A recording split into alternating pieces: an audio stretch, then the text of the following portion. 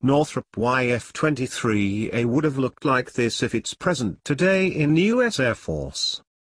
The Advanced Tactical Fighter Competition, the YF-23, has become one of the most enigmatic and misunderstood flying machines of the jet fighter age. Today, many are quick to proclaim that it deserved to win against Lockheed's YF-22.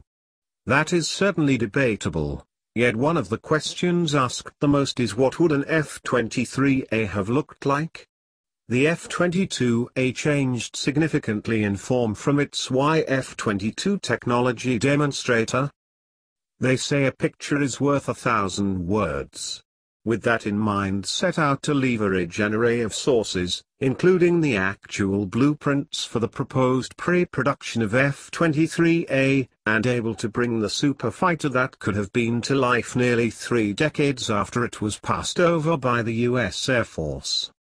In this very special installment in ongoing YF-23, Warzone worked with famous aerospace artist Adam Birch of Hangar B Productions, to show the world exactly what the F-23A would be, or at least could have been.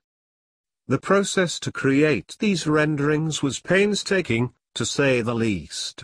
Every detail available was pored over to give birth to the most accurate portrayal anywhere of what this aircraft would have looked like.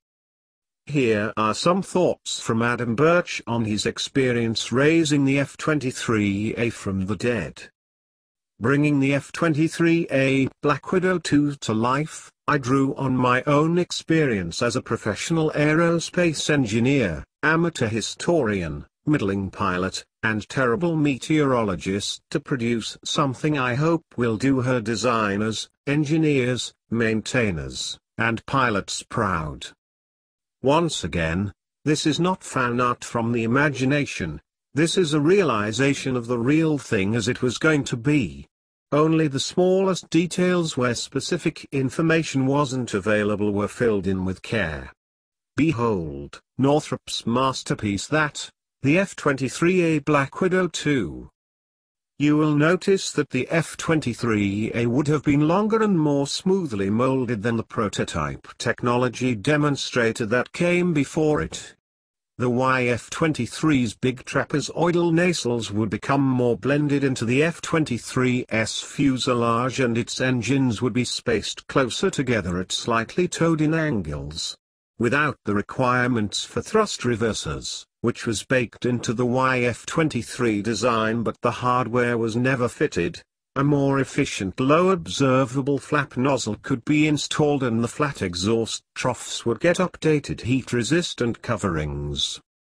The F-23's nose would be redefined to accommodate a powerful active electronically scanned array, AESA, radar, and its intakes would be drastically changed.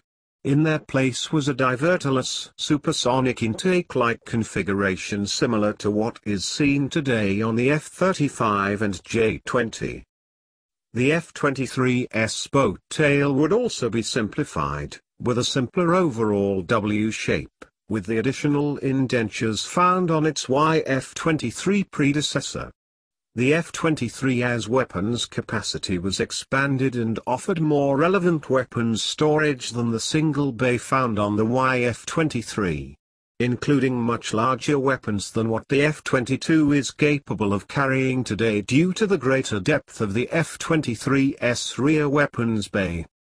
The refueling port would be moved over from the aircraft's centerline to its leftover wing shoulder position, offering pilots a similar tanking picture as the F-15 Eagle. The landing gear would also be strengthened and the ventral barrel section would feature a less acute and more blended mold line. Beyond being more refined, the F-23 is a narrower and somewhat elongated design iteration of the YF-23, which would have likely helped improved its already blistering kinematic performance and excellent radar cross-section metrics than the F-22 Raptor. A huge thanks to Adam Birch for showing us what could have been by bringing the F-23A to life in these wonderful images. Thank you for watching. Please like, share, comment, and subscribe.